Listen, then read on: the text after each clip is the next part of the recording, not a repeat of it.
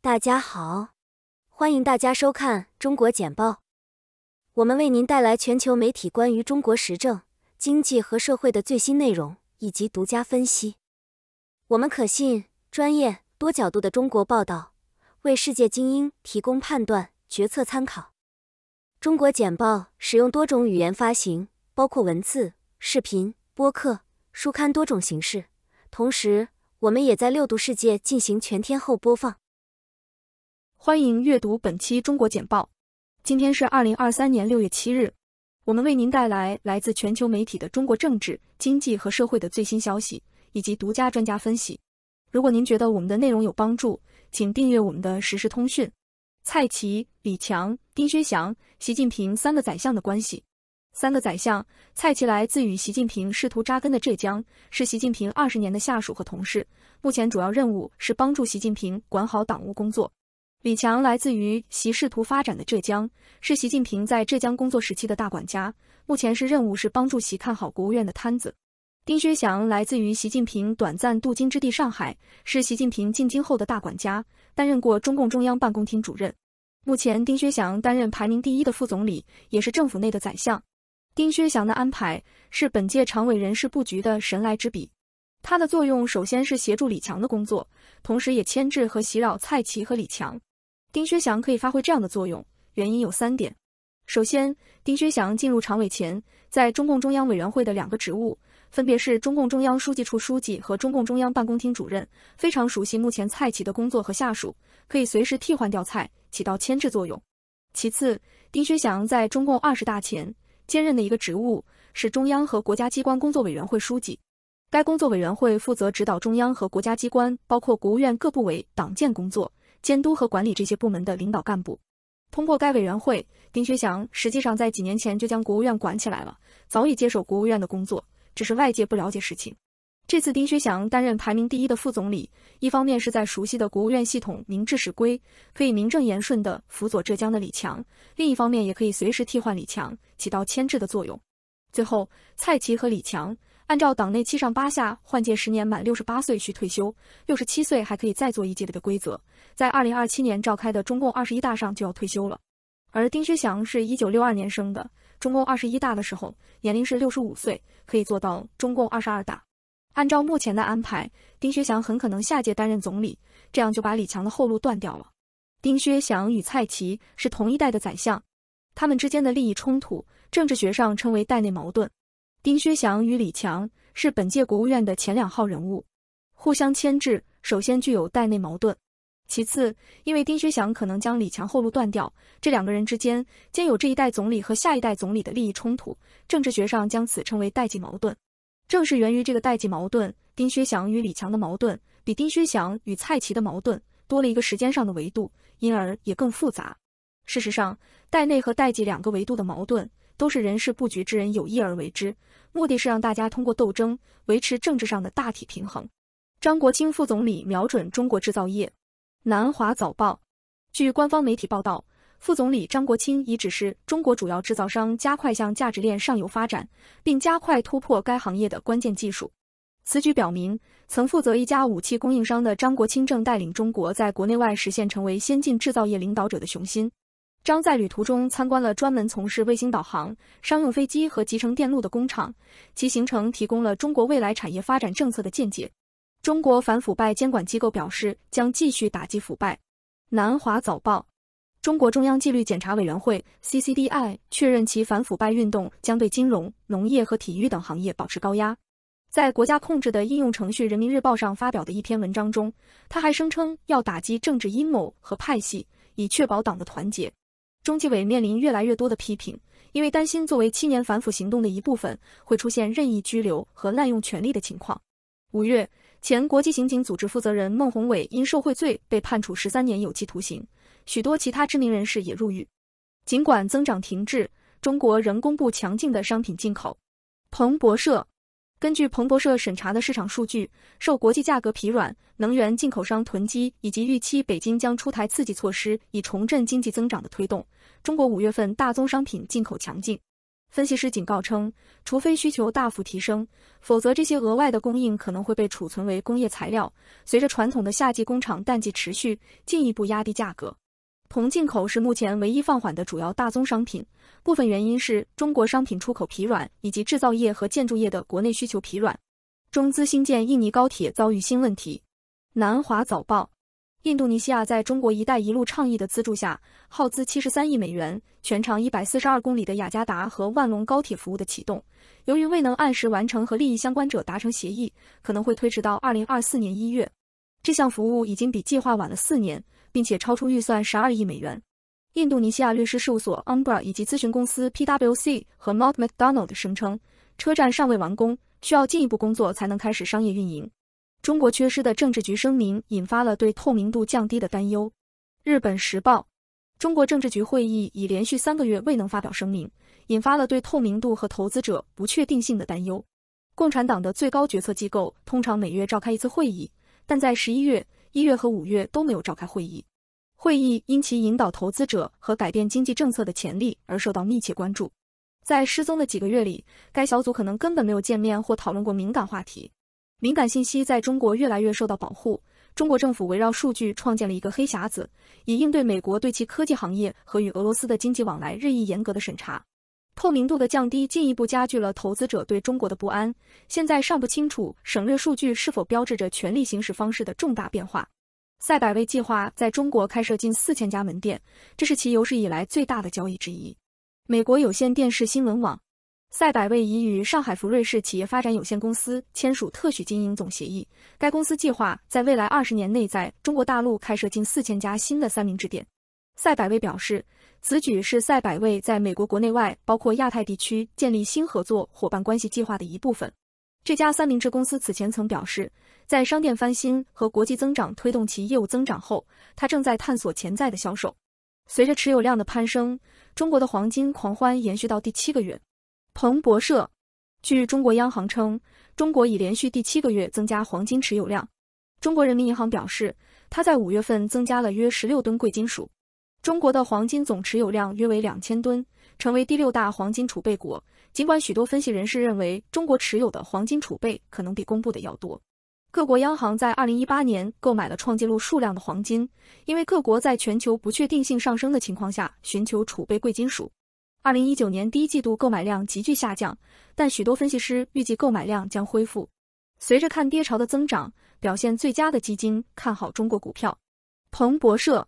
托尼·罗伯茨表示，阿里巴巴和腾讯等中国科技巨头在某些领域提供了相当不错的价值和收益，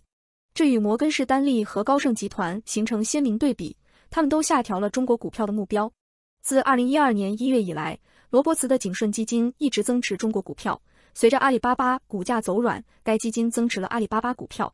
尽管中美关系持续紧张，罗伯茨认为中国公司具有良好的价值，并表示该行业的任何进一步疲软都可能是买入的好机会。中国开始钻探11100米钻孔，以寻找石油和天然气。日本时报，据官方媒体报道，中国已开始在石油资源丰富的新疆地区钻一个11100米的井眼，以获取能源和矿产资源。多层大陆地层孔将达到白垩纪，层状岩石年龄为6600万至 1.451 年。此次钻探所在的塔里木盆地地质构造复杂，形成了数百万年，钻探材料和设备必须能够承受高温和大气压力。该项目预计将在大约457天内完成，旨在打破目前世界最快完成1万米钻孔的记录。全球需求疲软，中国5月出口下滑。美国有线电视新闻网，中国出口同比下降 7.5%， 降幅超过预期，且4月份有所增长，5月份进口也有所下降。尽管速度较慢，这表明制造商正在努力寻找国外需求，国内消费仍然缓慢。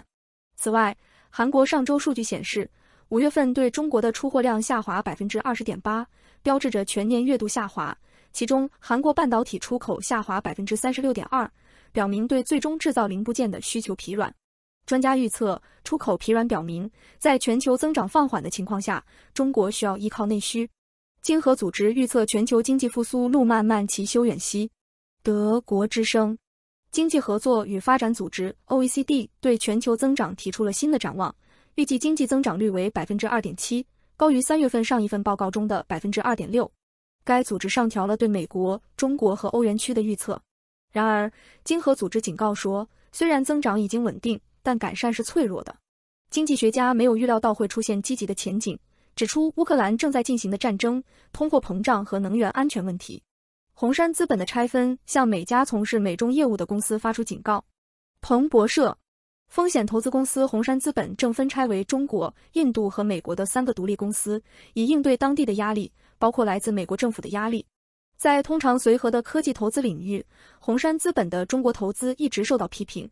红杉资本和红杉中国面临来自拜登白宫的一项迫在眉睫的行政命令，该命令可能会限制美国对外国实体的投资，目标是尽管 COVID-19 和市场动荡，但仍有助于在欧洲和亚洲产生数十亿美元利润的做法。拆分将在明年年底前完全完成。近年来，红杉越来越活跃于华盛顿 DC， 希望借此建立势力和影响力。直到最近，对私营公司的风险投资一直被美国立法者忽视。然而，随着技术投资变得政治化，红杉的安排难以忽视。红杉美国和中国共享业务和税收。高盛 Goldman Sachs 和黑石 Blackstone 等其他大公司是否会效仿还有待观察。尽管众所周知，这些公司正在寻求减少对其部分基金的审查的方法。经济合作与发展组织警告称，世界经济将在通胀困扰下复苏乏力。彭博社，根据经济合作与发展组织 OECD 的数据，随着世界从 COVID-19 大流行和俄罗斯乌克兰冲突的影响中复苏，预计全球经济短期内将出现疲软增长。经合组织在其最新报告中表示，尽管全球经济正在从大流行期间的冲击中稳步复苏，但通胀仍将高于大流行前时期。除了低增长和高通胀，各国央行试图控制价格压力的限制性政策也对全球经济复苏构成威胁。这家总部位于巴黎的组织预计今年全球 GDP 将增长 2.7%。太平洋紧张局势加剧，斐济政府重新考虑警方与中国的关系。卫报，斐济总理斯特尼拉布卡 Saitini Rabuka 正在审查斐济与中国自2011年开始实施的警察交流计划。拉布卡表示，他认为与北京达成协议没有必要。自4月联合政府在大选后上台以来，对与中国关系的怀疑态度变得更加明显。总理是在访问新西兰期间发表上述讲话的，他在那里宣布了一项即将达成的国防协议，该协议将加强斐济与新西兰之间的合作。目前还没有完全决定取消与中国的警察交流协议。花旗集团首席执行官访问中国，华尔街寻求更紧密的联系。彭博社，花旗集团首席执行官弗雷泽 Jane Fraser 与中国监管该国金融业的高级官员举行了会谈，成为在地缘政治紧张局势日益加剧的情况下访问中国的最新一位美国高管。弗雷泽会见了中国国家金融监管局局长李云泽，讨论了向外资银行开放市场的问题。花旗集团和其他美国银行在中国投资方面面临立法者越来越严格的审查。创纪录的1300万学生参加了中国的高考。半岛电视台，近1300万中国学生已经开始参加全国以难度着称的高考，即高考，这是自中国取消 COVID-19 限制后首次将课程完全转移到网上。除了中文和英语等核心科目外，还测试了数学和科学，并且良好的表现对于进入中国最负盛名的大学至关重要。该国的教育体系一直存在争议。据报道，英国前教育大臣迈克尔·戈夫热衷于采用中国的教育模式。中国长期以来在教育排名中取得了一些世界上最令人印象深刻的分数，并拥有无与伦比的高风险测试系统。然而，人们对雄心勃勃的系统对心理健康的影响、作弊的影响以及学生自己和父母感受到的压力提出了质疑。我们的价值观不同，随着太平洋紧张局势升级，斐济重新考虑与中国的安全关系。南华早报，斐济总理西蒂维尼拉布卡 Sitivini Rabuka 表示，斐济政府正在重新考虑2011年与中国达成的警察合作协议，该协议授权在斐济部署中国警察，并于2013年扩大到包括军事合作。拉布卡在新西兰惠灵顿与新西兰外长克里斯·希普金斯 Chris Hipkins 举行的新闻发布会上说，如果我们的制度和价值观不同，我们能从他们那里得到什么合作？中国表示，该协议对斐济有利，希望继续保持这种伙伴关系。宁德时代股价下跌，摩根士丹利做出减持决定。彭博社，在摩根士丹利将其评级下调至减持后，中国当代新能源科技 CATL 的股票连续第3天下跌，理由是地缘政治紧张局势可能导致难以向北美市场供应电池。分析师警告说，拜登政府的降低通货膨胀法案下的限制可能会打击中国电池制造商的全球扩张计划，而随着特斯拉网站显示其 Model 3车辆有资格获得$7500的税收抵免，这表明需要采购和组装，对出口的担忧加剧美国的电动汽车电池。世界处于危险的境地。悉尼先驱晨报。世界银行警告称，发达经济体借贷成本上升可能导致新兴市场经济体出现金融混乱。该银行将世界经济状况描述为不稳定。他预测，在去年增长 3.1% 之后，到2022年增长将大幅放缓至 2.1%， 并且到2024年只会小幅回升至 2.4%。他对发达经济体的预测甚至更加悲观，在去年增长 2.6% 之后，预计今年的增长率将放缓至接近 0.7% 的持平水平，然后在2024年微弱复苏至仅 1.2%。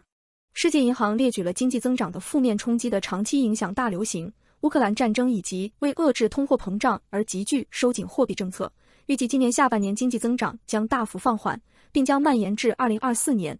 香港不再是外籍人士生活成本最高的城市，新加坡上升8位。南华早报。人力资本公司 ECA International 的一项调查显示，香港4年来首次失去了全球外籍人士生活成本最高城市的地位，目前排名第2。纽约位居榜首，紧随其后的是日内瓦和伦敦，分别位列第3和第4。由于供不应求导致住宿成本迅速上升，新加坡从第13位上升到第5位，而其他几个亚洲城市的排名下降，挪威和瑞典城市的货币走弱，这可能是由于大流行后回归俄罗斯首都。中国正在建造有史以来最强大的军舰雷达。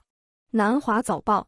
中国声称它已经开发出一种适合安装在中国新型军舰上的雷达系统，该系统建成后可以探测到来自数千公里外的来袭导弹，这给中国人民解放军海军带来了优势。